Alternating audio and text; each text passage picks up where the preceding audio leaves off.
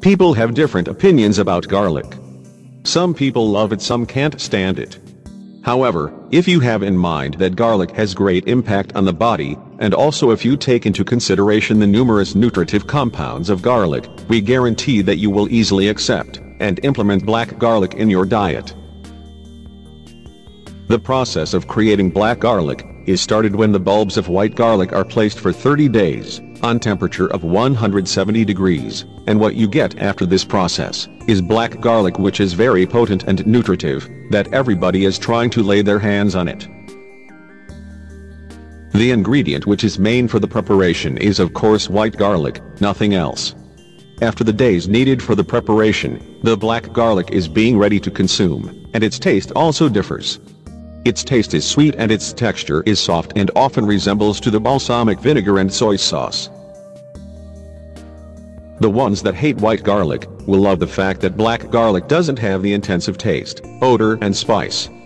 Therefore, it is normal to think that black garlic, because of the transformation, will have compounds that are totally different from the ones of the white garlic. The fact that is interesting is that black garlic owns numerous and potent antioxidants, but has low amount of alliin.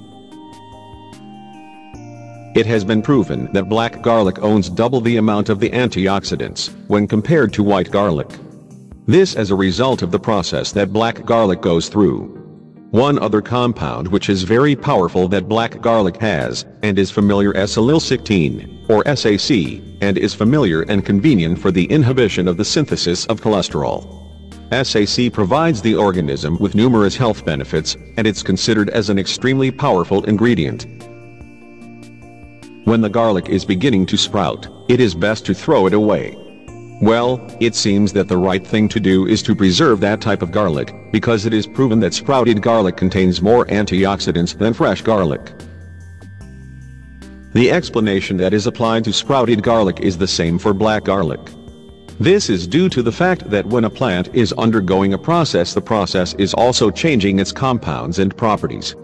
The seeds that are sprouted have an amazing nutritive value, and if you implement plants that are sprouted in your diet, the intake of vitamins, amino acids, minerals, and many other important compounds will be increased. Sprouted plants will provide your body with many benefits for the health, like protection from viruses and bacteria, because of its anti-infective, alkalinizing characteristics, which promotes the regeneration of the cell, and great antioxidants. If you like garlic or you are an opponent, the nutritional value of garlic can't be denied.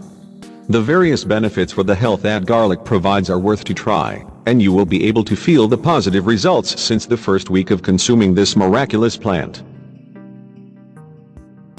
But, after the entrance of black garlic in the world, and it becoming instantly famous, people have troubles deciding whether to choose black or white garlic.